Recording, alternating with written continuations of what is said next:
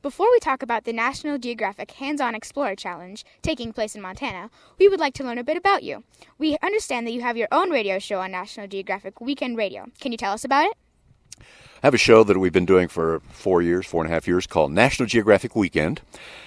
And by this cleverly titled show, you know that it airs on weekends around the country on syndicated radio stations.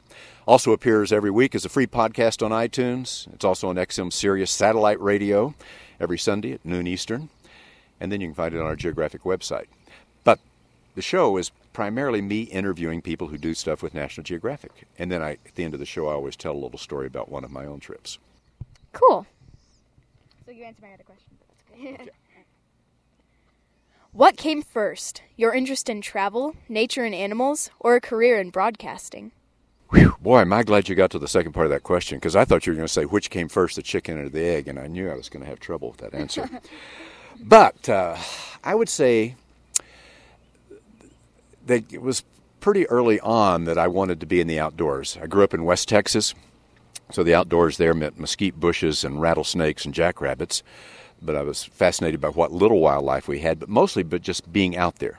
I was in the Boy Scouts and got actively involved in it. Was an Eagle Scout and spent a lot of time camping out and a very active troop. And we went all over Texas and New Mexico setting up campsites and long trips. So that made me want to be in the outdoors. I realized that. But also, by the time I was in middle school, I knew I wanted to be a journalist because I thought, just watching the evening news, I said, those guys are where everything interesting in the world happens.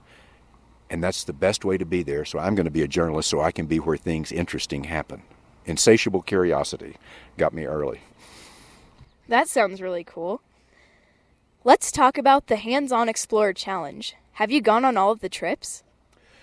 This year we just had our 6th Hands-On Explorer Challenge. The first one was to the Galapagos. I missed that one, and when I found out what great trips they were, I started begging, and they let me go on the rest of them. So I've now been on 5 of them: South Africa, Australia, the Caymans, and Peru, and now in Montana. And they're all unique places, but they are equally interesting, fascinating from wildlife and the ecology and the topography. And the people we meet, they're all wonderful trips, and the kids are so bright and interested that I like going on them, because it'd be terrible if you had kids who were just bored by everything in life, and these kids want to know, and we want to tell them about our planet. That's what we do at National Geographic. We try to inspire people to care about the planet. Cool. So do you have a favorite trip that you've gone on with the Hands-On Explorer Challenge? Well, that'd be unfair to the kids that might hear this if I picked a favorite. So that's like having your own children. You can't pick a favorite in front of them. But as you know, your parents, after you go to bed at night, they sit and talk to each other about which one's their favorite of the kids. Is this your first time visiting Montana? No, I started coming to Montana back in long before you were born, but back in the 70s. And I came here a lot. I used to work for NBC News, based in Los Angeles, and I just said, since I'm on the West Coast, I claimed the national parks on the West Coast as my territory and into the Rocky Mountain area. So I came here a lot with them. And then the early days at National Geographic, I had a television show called National Geographic Explorer that we filmed on location each week. And so we came to beautiful places, and that meant Montana was on our list for frequent visits. Cool. What has surprised you most about Montana? Well,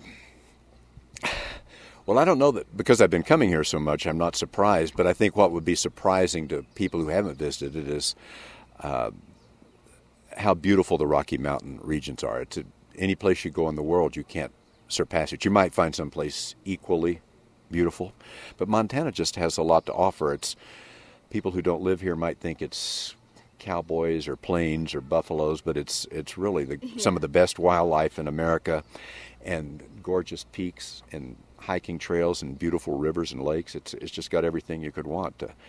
And that's why people keep talking about Montana as their dream place to retire.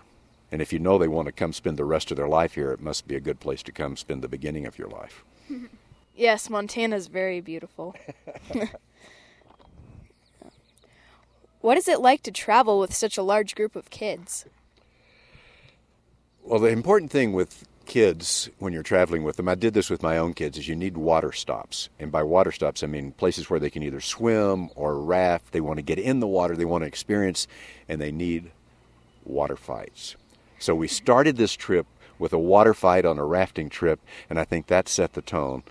And as long as you have that kind of understanding, you're going to have a great time with kids. They like to play. You got to have entertainment. It's an educational trip in a way, but nobody wants to pay attention to the lesson if it's not fun and enjoyable, so that's what we try to make it. And that means I get to be a kid again. And that's like a miracle. Sounds fun. Were you able to read some of the winning essays for the Hands-On Explorer Challenge, and were you involved in the selection of the winners? Don't blame me if you didn't get picked, but yes. We have a staff at National Geographic, because we have thousands of entries, that narrows it down to what they consider to be the top, I think it was the top 50, and then I start in a small group of us, of which I am one, starts reading, and then we put our points on it, and then we look and see who got the highest points. It's like a judging contest. It's like American Idol without the singing. Yeah. Sounds pretty fair to me. What kind of animals have you seen along the way on this trip? We had a great grizzly bear encounter on Lake St. Mary. We were in the boat, so we could watch it from a safe distance, but we could watch it from fairly close, and we watched it come all the way down a ravine in the mountains, come to the edge of the lake, sniff around, walk along the shoreline, get in the water, swim, get out of the water, get back in the water. It was just an incredible 20-minute encounter with a grizzly bear. Some of the kids, depending on where they were, saw a moose in a river. We've seen a lot of mountain goats up close. We've had squirrels try to share lunch with us, ground squirrels. We've seen a lot of prairie dogs,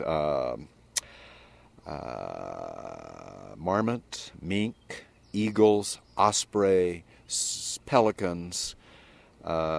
We have not seen a mountain lion. Some kids saw a black bear. So we've had a good sampling of what Montana has to offer. And then we saw a few of the local people who live here, and they were some of the wildest things we've seen, frankly. I think Jack Hanna. Do you know Jack Hanna lives here? And they don't get any wilder than that. I think you've seen some. Bleh. I think you've seen more animals than some of the locals here have. Speaking of animals, we have watched some of your videos on YouTube from Wild Chronicles and Explorer. Some showing you close up and personal with lions and tigers, just to name a few. Have you ever had a scary encounter with a wild animal? Well, sometimes it's after it happens and you realize how close it came to being a problem that you're more scared afterwards than during the event itself. If you're doing it right, you want to focus on what I need to do to get out of this. So just this past year, we were doing the stories in southern Africa on rhino poaching, which is a huge problem that's only increased in the last 4 years. I think 4 years ago, only 13 rhino were poached, which is killed illegally, which is a manageable number. Last year, it was already up to almost 450, and this year, it's going to be well over 500 rhinos illegally poached. So in doing this story, we wanted to get out and get close to rhinoceros, and while tracking a black rhino, he came out of the bush and came charging full speed toward us and stopped about where we measured. His footprints from where I was standing were 6 feet in front of me when the rhino stopped. So I've had that happen. I've been charged by a hippo. I've been charged by elephants, which tells me something. I must not know what I'm doing if all these animals are charging me. What is your funniest or most embarrassing animal encounter? Most embarrassing animal encounter. Well, obviously, if you handle enough animals, you know you're going to get bitten, scratched, and pooped on. So maybe the being pooped on is the most embarrassing when it happens. If you picked up a snake that was recently fed and suddenly it decides to release the remains on your clothing. And I did... Well, I guess I can tell this. One time we were working with a lion. It was in a rescue center, so it was a captive lion. It was in the United States, but it was in a facility that rescues these animals that have been raised in conditions they shouldn't be raised in. Well, they shouldn't be pets in the first place. And so some people get them and think they're going to have a nice pet, and then they realize they got a big cat on their hands, and it's dangerous, and they don't know what to do with it. So fortunately, there's some rescue places to take them in, at least give them a place to live the rest of their lives. And we were filming at one, and we had a big male lion. And male lions are notoriously temperamental anyway. And first he tried to snap at me and missed. And then he came and he grabbed me by the arm, but didn't bite down hard, and I fell back and got out of the way. But being a slow learner that I am, I came up like you would a dog and put the back of my hand up, trying to make friends with him and let him know. And suddenly went, ha! And reached out and bit. And his tooth went right through the front of my jeans, right by the fly, and ripped my jeans. Oh, so that was pretty close. But he didn't hit anything, fortunately. That's a good thing. Yeah, that's really great. Well, thank you for being on the show today. Well, thanks for inviting me. It's a pleasure to meet a couple of the Zooniacs.